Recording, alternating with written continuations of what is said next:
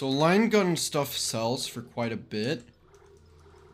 And force gun ammo does. That's good to know. But I don't really need money. Foreskin ammo.